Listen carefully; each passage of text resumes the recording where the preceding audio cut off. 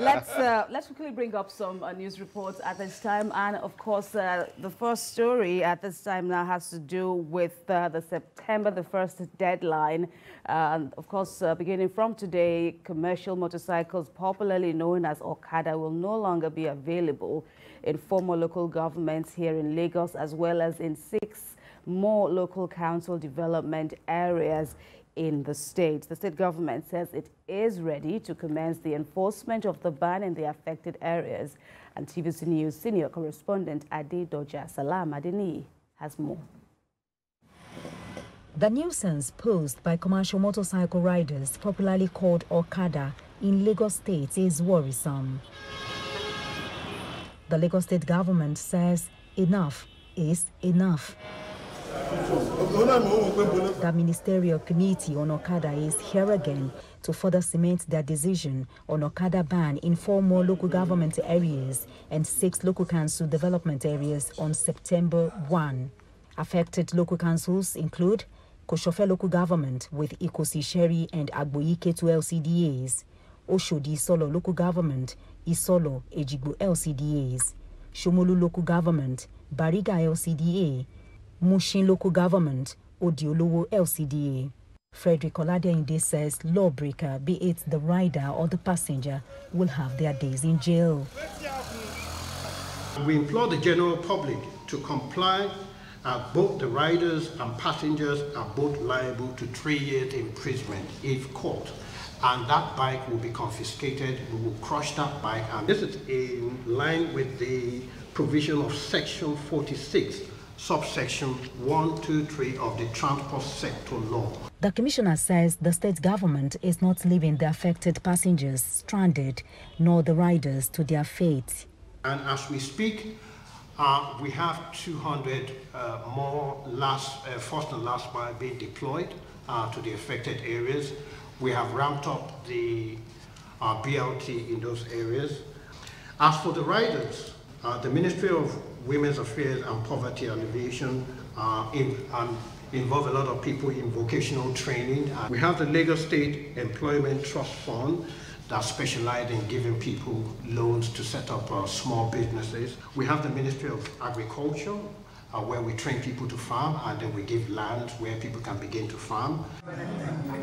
My visits to the once Okada busy areas of Ikosi Road and Ile are scanty of the commercial motorcycle operators a day to the enforcement day. Where I did so, where I get 50 CCH, now I go learn work again. Which work I go learn, madam? I no go fit borrow money now go start business. Make they leave us or make they give us time from 6 to 7. Is okay.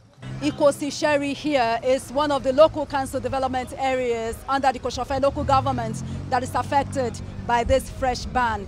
The activities of commercial motorcycles would definitely be halted here on September 1st, 2022.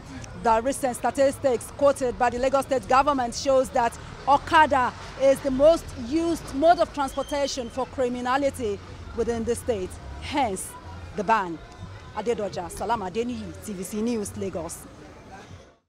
Away from Lagos now, the last is yet to be heard about the raging issue of 20 mummified bodies found in a building in Ekhenwa Road in Benin City of Edo State. Although the police insists the bodies were those of victims of rituals, claims have continued to emerge that the bodies were deposited at the morgue. TVC News, Paul Ezenwa reports. It's been weeks after the police in Edo State alleged to have discovered a ritualist den following a building stacked with about 20 mummified corpses along Ekhenwa Road, Benin City, the state capital.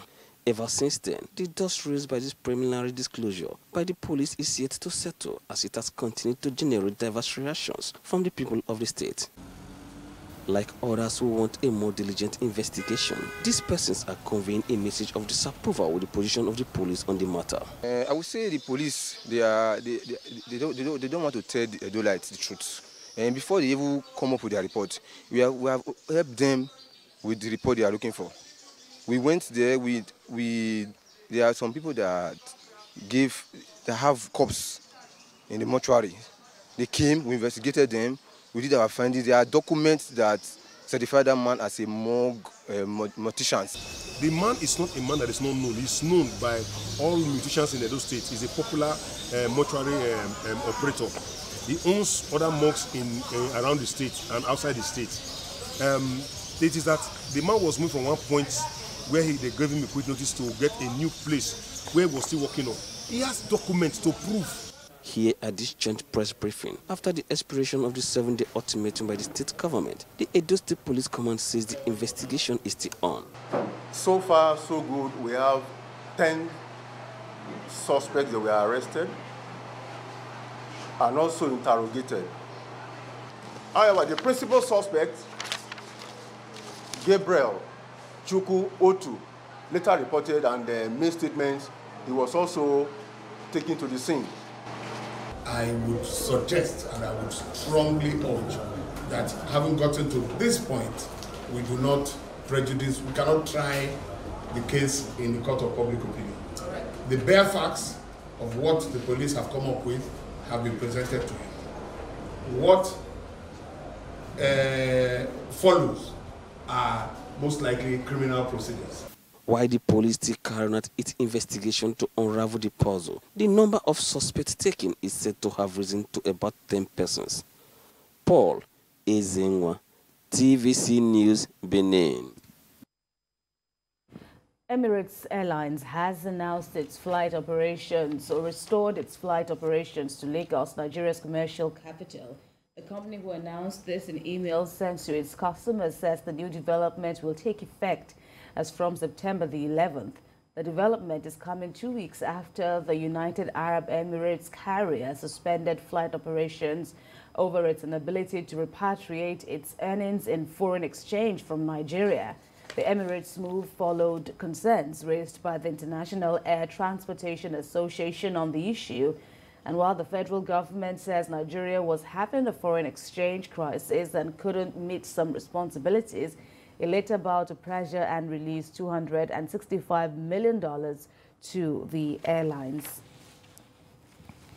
Finally, at this time, Vice President Yemi Osinbajo is in the United States now, this to seek global partnerships and support for Nigeria's recently launched energy transition plan. Professor Osinbajo, alongside relevant ministers and other top government officials, will hold series of meetings to promote the plan and secure global support from the U.S. government, as well as the private sector and other development partners. While in the U.S., Professor Osinbajo will meet with the Vice President of the United States, Kamala Harris, the Secretary of Energy, Jennifer Granholm, and the Secretary of Treasury, Janet Yellen. He will also meet with the President of the World Bank Group, David Malpass, amongst others.